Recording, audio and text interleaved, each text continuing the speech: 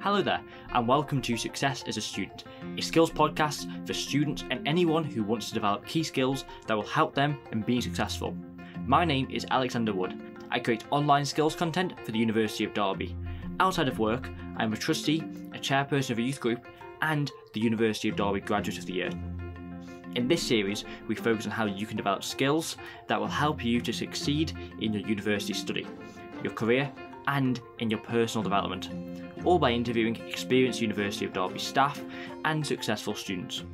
In today's episode, I meet with the award-winning online student Ian Danton to discuss returning to education after a break from study. Hello Ian, and thank you very much for taking some time out of your day to talk to me on this podcast here. I'm really interested to know all about yourself in your background as a student, but also what came before that. So I heard that you graduated in 1991, so what came after your graduation before you started studying again now? Well, I was, the first time round, as we will discuss later, I was a very poor student. I worked in retail. I was actually full-time for my last year in retail, which is not advice I would give anybody. And as a result of that, I was offered a job in retail. My boss at the time said, "Ian, I'm going to make a retailer of you." And he sort of followed through on his promise. So I became a manager. I developed within that over the next few years. I ended up moving and having to restart, but eventually got promoted again and became a store manager after some time back in the early 2000s. And then as a store manager for a major retailer, food retailer, I sort of developed and got into larger stores and just sort of developed my interest in people really through that. So I just became curious as to why people made the decisions they did, why they made some of the rather poor decisions that they made, why certain behaviors were exhibited in certain situations, and more in particular, why there was so much resistance at times to various different instances, issues, personalities, whatever it might be.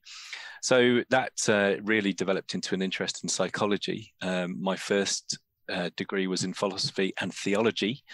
So psychology has been something that I've sort of looked at in not very great detail for a number of years, but I decided, you know what, I'm going to do something about it. And I looked online, found Derby, and they did a conversion course, which meant that I could sort of maybe focus on it as a second career. And after I retire from my current career, and that's why I'm here. I'm sort of working through my master's with a view to hopefully doing a PhD and eventually doing research in psychology.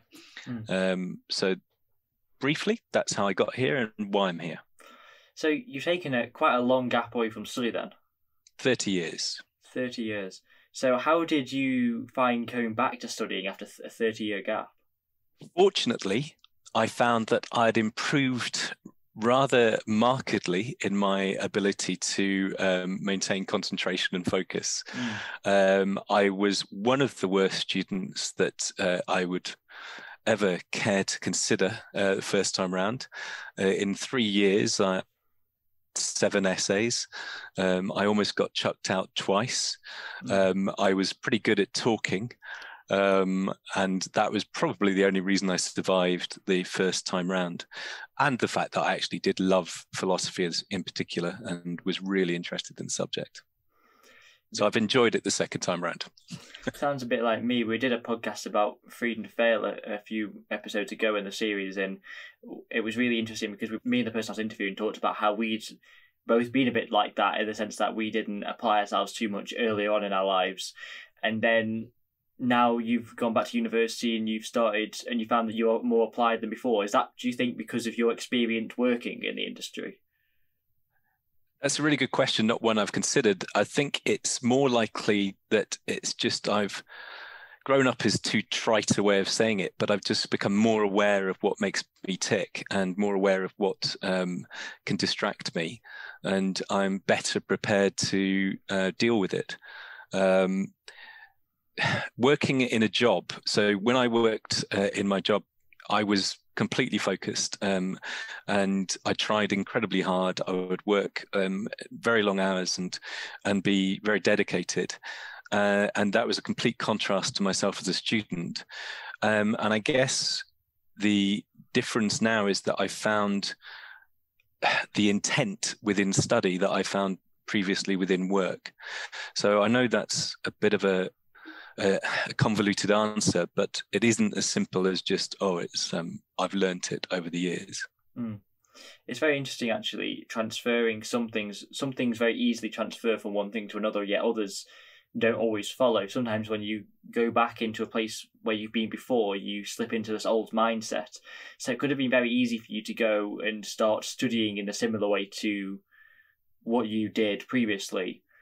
Was it a conscious decision then when you came back to study in a different way, or was it just something that felt natural to you? I live in Northern Ireland, so finding a place where I would be able to sort of do a conversion course would have been impossible to do it in person on campus. So that was the primary driver of choosing an online course. I think you're right, though, that the secondary benefit of it is that it's given me a different way of operating. So I structure my day around my job clearly, because that's what pays the bills. But then I sort of put my study into it afterwards. So being able to do that and plan it in a different way probably did help.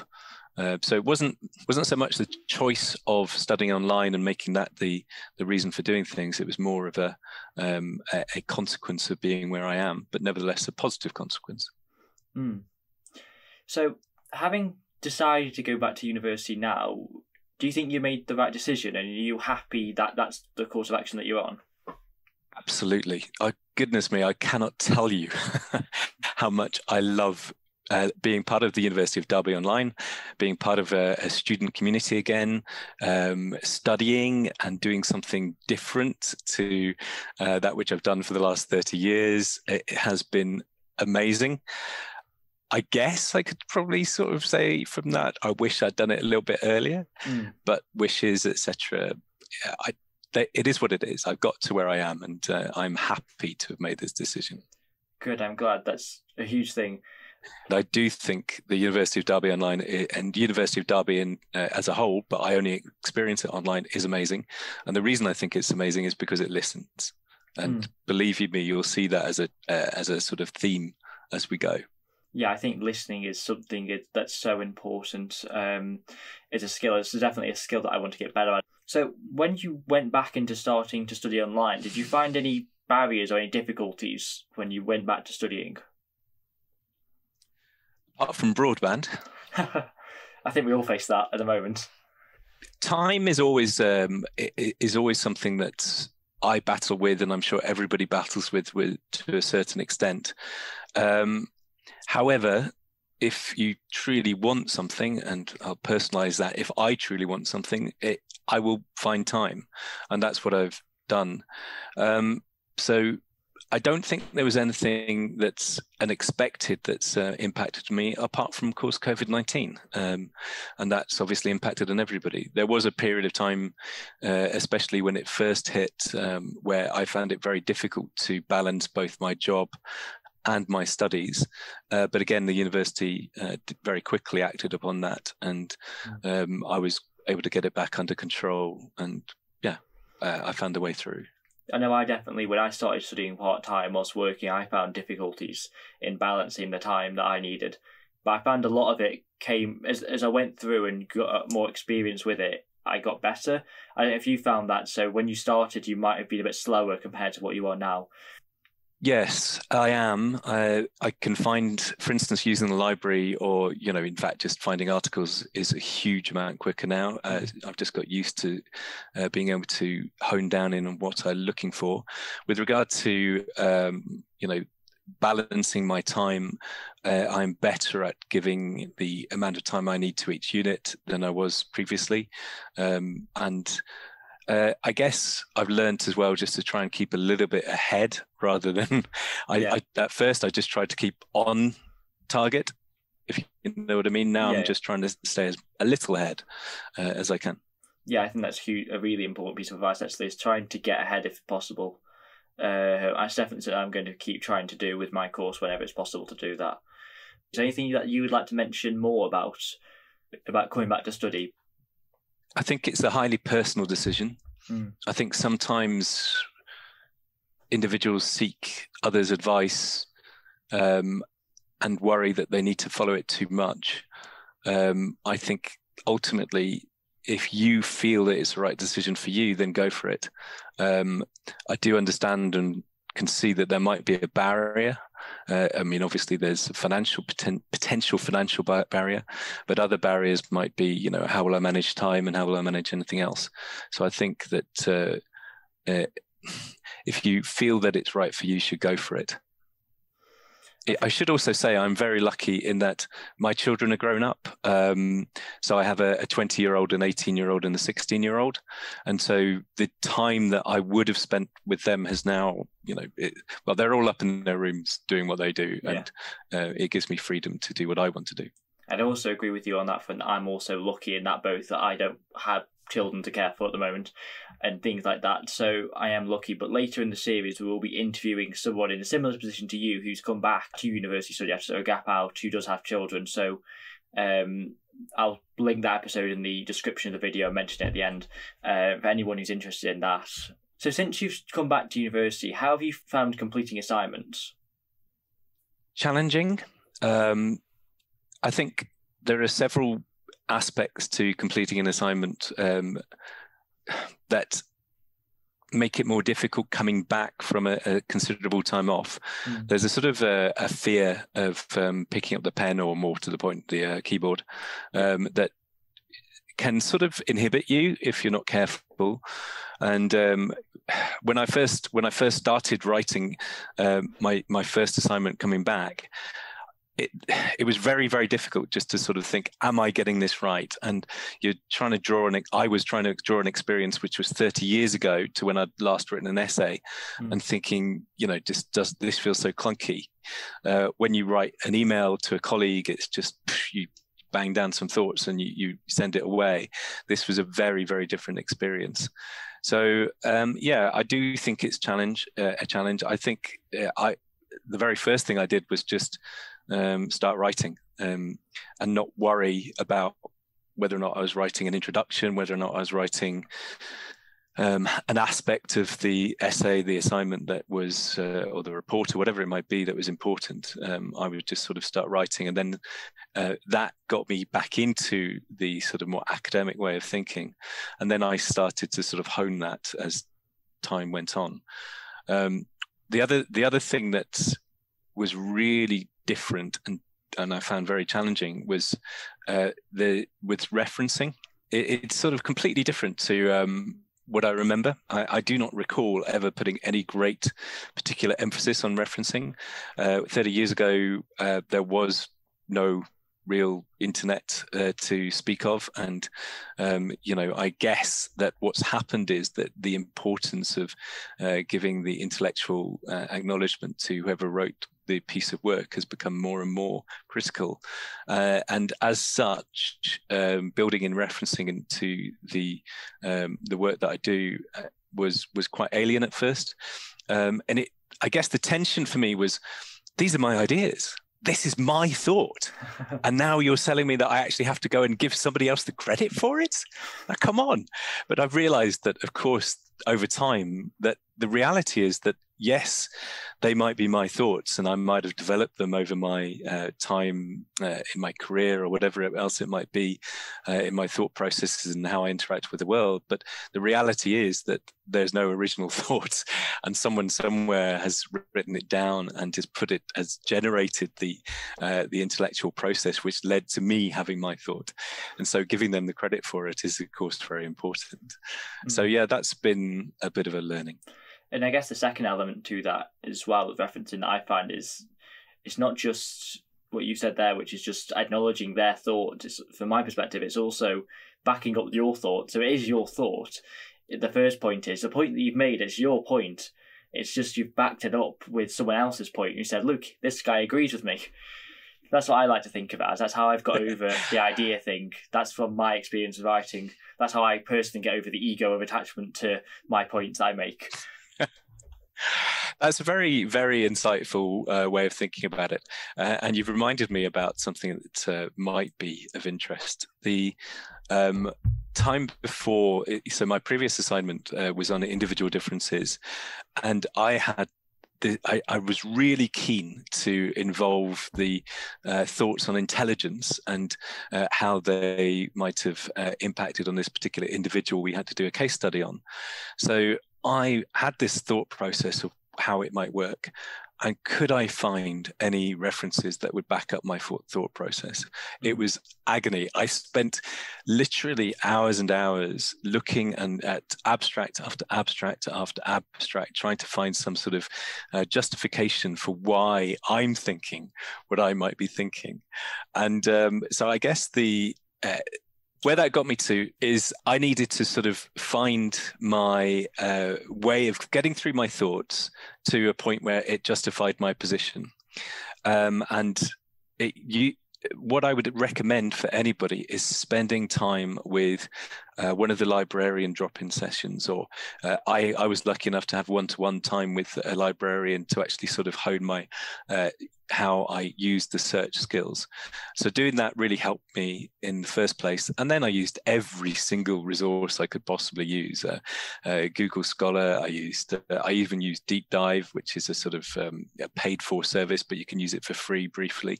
And I used also everything that I could find to try and get a way to sort of justify my thinking. And I had to make a couple of adjustments. And I guess this is one other thing that's important, is don't be so attached to an idea that you're not willing to give up. I got to where I wanted to in the end, and I was happy enough with the end product. So I think what's interesting is you've talked about how you've got support from the university, but also about how researching's changed definitely since when you were doing it, with what you said about referencing. I think an interesting way that you went about your research then is you had your idea, but you wanted to find research that backed up that idea. Yes, I've not researched in that same way before, but I think what's interesting about what your style of research is it's a style that's very personal to you that you've built on, and it's something that you mentioned earlier that I wanted to touch upon a bit more, which is about how you mentioned advice as personal and the path that people take as personal. And I think I would agree. I think the advice that we give in this podcast, for example, and the advice from your experience, is that it's based on your background and your experience. And whilst it is still good advice, often that advice may not work purely for that person. So I don't know if you would agree with this, if people should try and use other people's experiences, but also try and find their own path. I 100% agree. Just because I find a way of doing something doesn't mean it's going to work for everybody.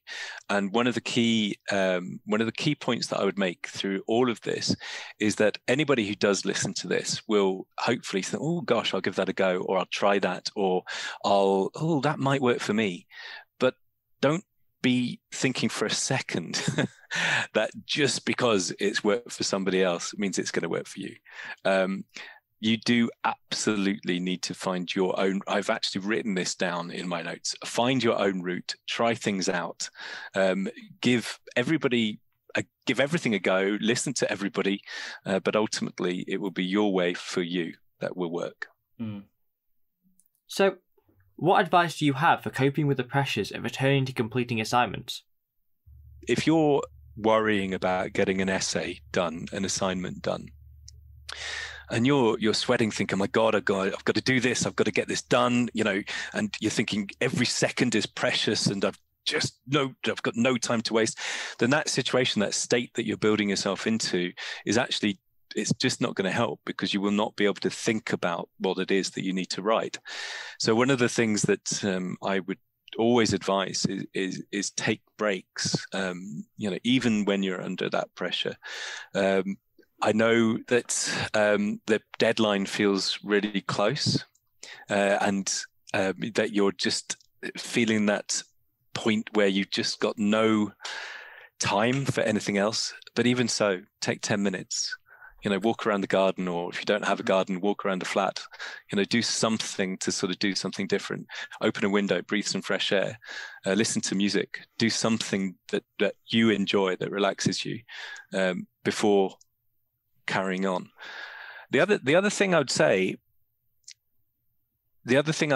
is that it is important to ask for help when you need it. One of the biggest lessons that I've had to learn is that I am not superhuman, and I am not capable of overcoming every single problem on my own. And sometimes I need help. And when you're sort of working away on an essay or an assignment and you're desperately trying to get it done, you might not have left yourself enough time. And if that is the case, you're just going to have to be honest. You're going to have to be honest, and you're going to have to hold your hand up, and you're going to have to say to whoever it is that you need more time. And, there are consequences, but, 90 times out of 100, you'll be heard and listened to and hopefully given more time. But if you don't, then, well, you're not going to win anyway. So you're better off asking for help and acknowledging that you need it. And the earlier, the better. If you're going to struggle for whatever the reason might be, then ask for help right away, or say that you might need it right away, because at least forearmed is forewarned, and then somebody can come in and help you. I think that's some really excellent advice that you've given there. I would agree with quite a lot of it, actually. So in relation to your point about taking a break, I think it's so important. I think sometimes if you take a day off, you'll be surprised by the breakthroughs that you can do on the next day. I've just had the first weekend off that I've had in ages because my exams are finished, and I've had a breakthrough with my thinking for this series, for example.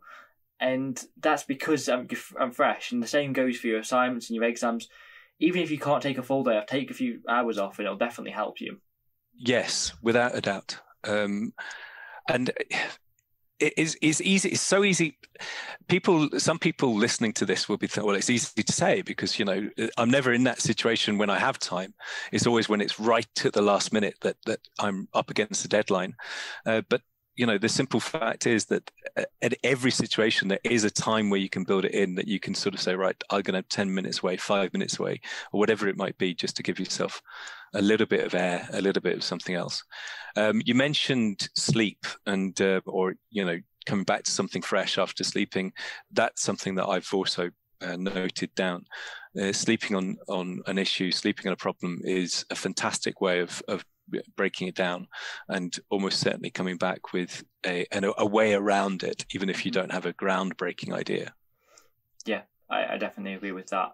You mentioned earlier, just a few seconds ago actually, if people have problems with organising their time and they find themselves in a situation with no time, that can be an issue, and you may not feel like you've got the time to ask for help or to do that. Well, another episode that has come up by now in the series is an episode about organisation, where I speak to Caroline Ball about how you can organise yourself, and a lot of that is about organising your time in a way that helps your own well-being.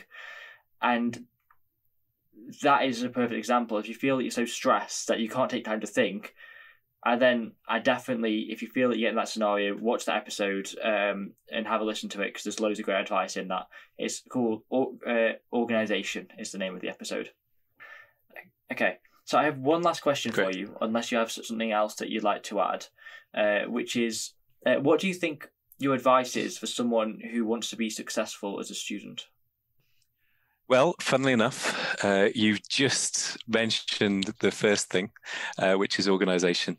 And the way I put it is set timetables. So set a time that you're going to do things, and then be flexible. So, you've got to sort of realize that things will be knocked. And one of the things that we're not great at is when something's, moved because of something that's outside of your control. We're like, oh, for goodness sake, I've not done it now. And, I've messed everything up and it's all out of kilter and whatever else. Be flexible, understand that these things will happen, and then rebuild them and re-put them into a plan. And then forgive yourself, because, even if it was your fault that something got shifted, or, you forgot something else, then, forgive yourself, because we all make mistakes and you will get there. The second thing is a bit unusual. It was advice that was given to me about 20 years ago, and I took a few years to get it. And that is be a tree. So what do I mean by that?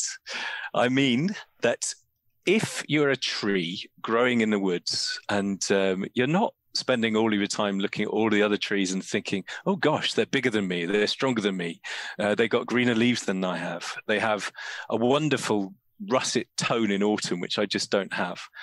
What I have learned from this, and I spent an awful lot of my early career doing, was looking at other people and thinking, oh gosh, they're doing better than me. Or, they got a better car than me, or they got this, or they've got that, or they're just more intelligent than I am, and they're more creative. There you go, creation again. They're more creative than I am. And what am I doing wrong? The simple fact is that we all have our own capabilities. We all have our own things to bring to the table. So be yourself, be a tree. Don't worry about what everybody else is doing. Just do what you do and do it as well as you possibly can. That's and really absolutely important. The same counts for students. The next thing I noted down was, maybe this is peculiar to me, but maybe not, is have a nap. I almost every day will have a nap. Sometimes 10, 15 minutes is plenty. I would advise never to have much more than half an hour, because then you wake up feeling really quite dozy, and it's difficult. And I know it's all about deep sleep, and you can go and research it yourself. But 10 to 15 minute naps allow me to refocus in the evening. I've been at work all day, get home around about 6:30, 7 o'clock. I have my dinner, I have a very short nap, and then I get on to my study. That's what works for me. Doesn't mean it worked for you. So remembering what we said earlier, and which is really my next point, it's try everything, give it a go. It might work for you, but you will eventually find what does work for you. And your own route, your own way of doing things is always going to be the best way for you, obviously. The next thing is a difficult balance, but you should be demanding. I don't see any harm in being demanding of yourself. But for goodness sake, forgive yourself if you don't hit whatever goal it is that you've set for yourself. So aim high, but forgive yourself if you don't quite reach that height. I am constantly battling with this. I've definitely not nailed this. Doesn't matter how well I do in my assignment, I always think, oh gosh, I could have just done a little bit better if I'd done a little bit more here and a little bit more there, or given myself more time. Or be demanding by all means, but then forgive yourself when you fall a little bit short. And I guess my final point is on mental health. And that is, again, something that it took me a long time to learn, is that mental health isn't something that's a problem for other people. Mental health is something that we all have, and we all need to look after. I have suffered with depression when I was younger, and I do sometimes lapse into depressive thoughts now. Being aware of that and understanding that, and giving myself time to sort of talk to others and get myself out of that, is really important. Again, as I've grown up, and I'm still growing, I've become much more aware of the fact that I am not, as I said earlier on in the interview, superhuman, and can't just expect myself to continue regardless of whatever the situation is that I find myself in. And being aware of my mental health and doing stuff to support it, be that, as I've said already, walking, taking in fresh air, reading, for me, all of these things are what I found give me back resilience, give me back the strength I need to carry on. I think that's 6 great pieces of advice there, and I would agree with all of them. I think they're all really important. Specifically, if I had to pick one of them, the one about finding ways that work for yourself, but also forgiving yourself as well and aiming high. I think the forgiving yourself part is definitely something that I can do better, because that I think it's so crucial. Aim high, but don't hate yourself for not doing it. Such a good piece of advice. Anyways, thank you very much for your time today, Ian. I really appreciated it. I think you've had some really good piece of advice there for students, and I'm sure students will have found it useful. Thanks to Ian for all the advice given in this podcast. Since recording, Ian has won University of Derby Online Learning Programme Representative of the Year 2021. So congratulations from everyone involved in the podcast. The first key point that I want to highlight from this episode is that things may have changed since your previous time in education, but after a while and after giving yourself time to reflect and adapt, you may feel that this is for the better. So be willing to adapt and you will reap the rewards. The second point is that there is support at the university that can help with some of the key struggles faced by students in returning to university. Ian cited struggles with getting used to academic writing and referencing, and we have lots of workshops and content available that can help with these that are linked in the description of this video. The final key point from this episode is something that I found from working with lots of online students, and that is don't expect it to all go right first. So even if things don't go as well as you expected to at the start, if you reflect and try and put the effort in, you can do better in the long run. I've seen so many students from my time at university who didn't do very well in their first assignments because of the break that they'd had. But once they started refining how they write and how they read and how they research, and getting used to and adapting to the different technologies that exist now, they reap the rewards. And so, if you are returning to university, it's a marathon, not a sprint, and I promise you, even if you're struggling now, you might not be struggling as much in your third year or in a few years' time. This episode was brought to you by the University of Derby Skills team. Production, episode planning and editing was completed by Alexander Wood. Thanks to Stephen Plant for creating the amazing graphics and for balancing the audio, and to Lily Kent for transcribing the series.